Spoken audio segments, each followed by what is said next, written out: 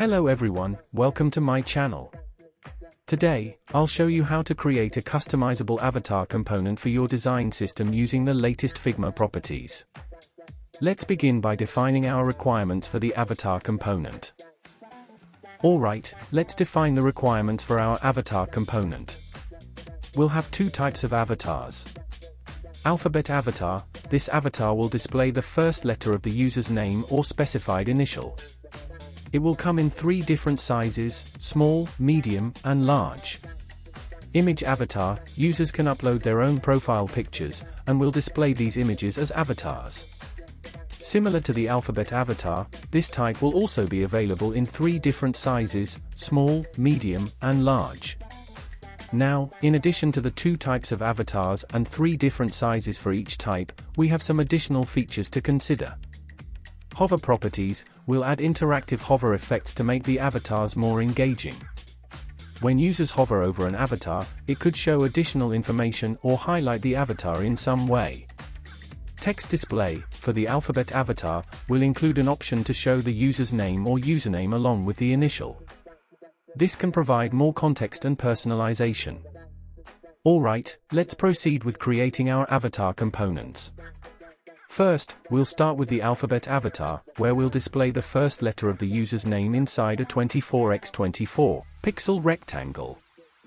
With the Type tool, I am inserting the letter A, which represents the initial letter of the name. I have chosen the Inter font with a font size of 16 pixels. Alright, I'm moving forward.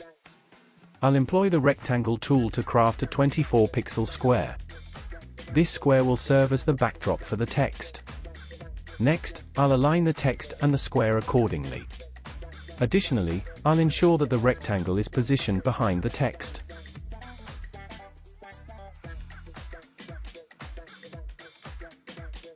I'll add the text in the center of the rectangle and give it rounded corners. With both items currently chosen, I'll be utilizing the Auto Layout feature. Feel free to use the shortcut, Shift+A, if you prefer. Next, I'll be setting all the properties of the Auto Layout to a value of 0.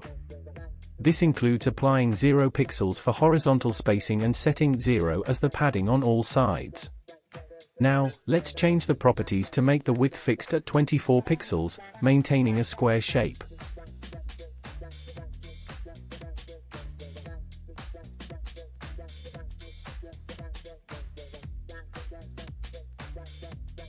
I'll also adjust the colors to make it visually appealing.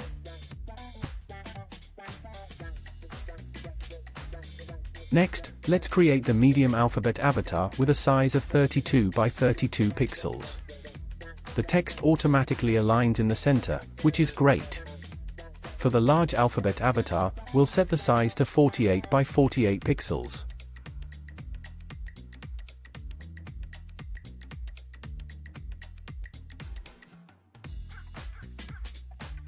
Now, let's move on to adding hover effects to our avatars. Instead of creating separate variants, we'll use Figma's absolute position properties and text properties to achieve this. When hovering over the avatar, I want to show an extra background. By adding 2 pixels of padding, we can create this effect.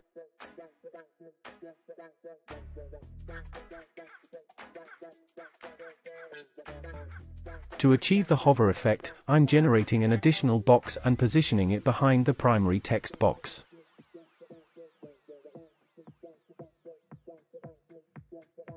After aligning all the elements to the center, I will set the dimensions of the hover box to 28 pixels for both height and width. To maintain visual consistency with the text box, I'll also be applying a corner radius of 5 pixels to the hover box. This ensures that the hover states appear consistent with the text box design. I'm proceeding to modify the hover background color, aiming for a hue that closely resembles that of the main box.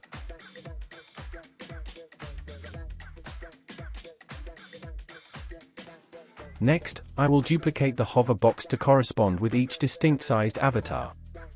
Additionally, I will change the size of these duplicated boxes by an increment of +4 pixels in comparison to the dimensions of the avatar boxes.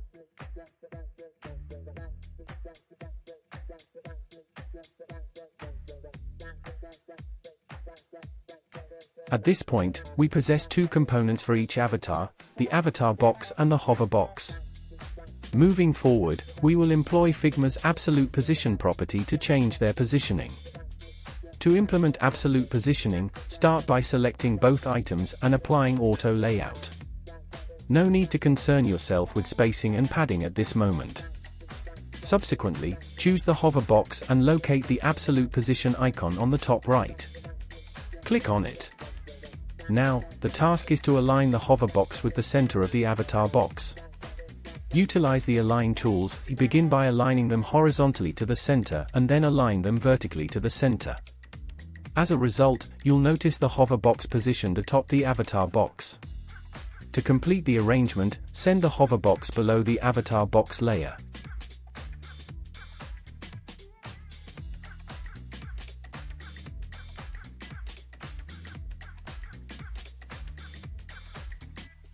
Now, replicate this procedure for both the medium and large sizes.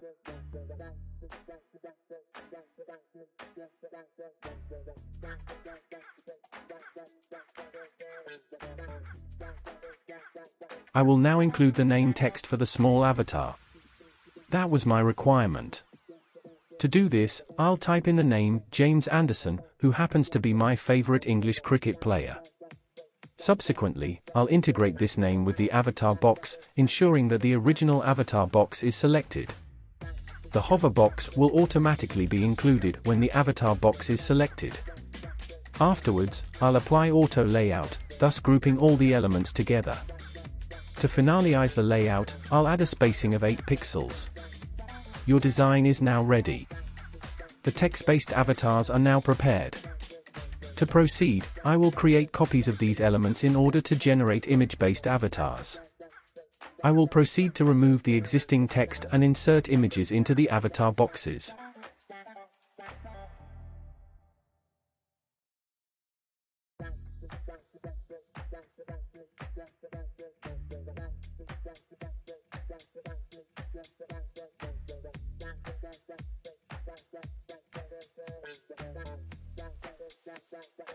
Great, we're all set to move forward and transform these into components.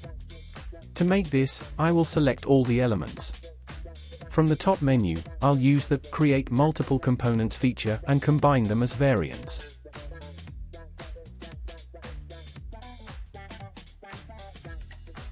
Let's proceed to rename the components to Avatar and add some component properties. I will add 2 variant properties. The first one will define the type of avatar, and the second one will specify the size. And then add correct labels to each of the variants.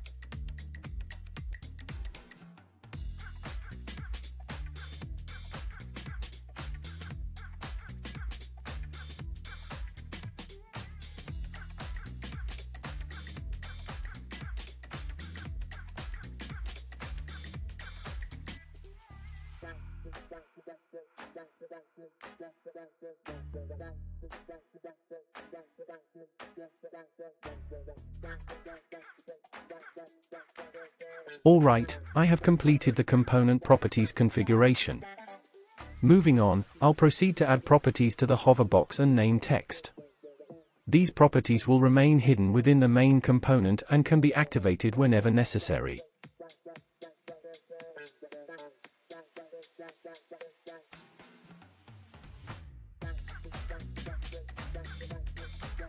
Choose the hover box and introduce a layer property from the panel on the right side. This property will function as a Boolean toggle. By default, I will set it to false for visibility, ensuring it remains concealed within the main component. Let's apply this procedure to all the variants. Employ the identical property for all the different variants.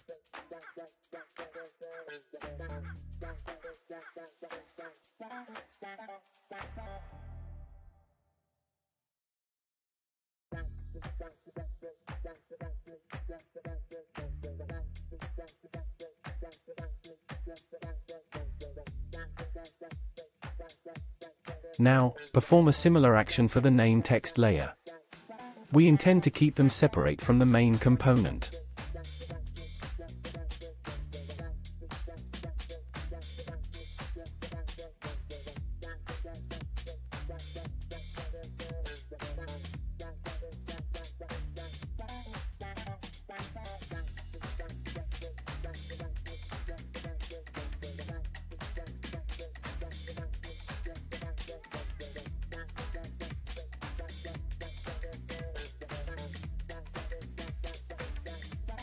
Additionally, I will include a text property for the name, allowing us to modify the name directly from the property panel.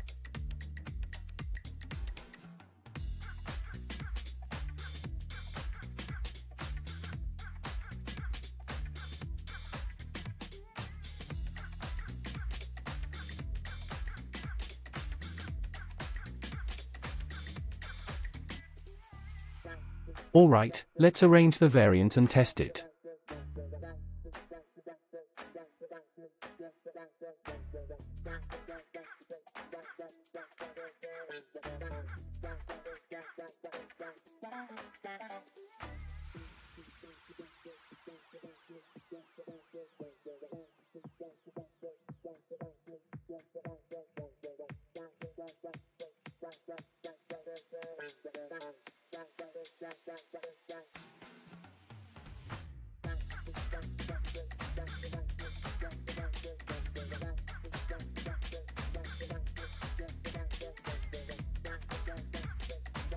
Indeed, the outcome aligns with our expectations, and we've successfully crafted a flawless avatar component.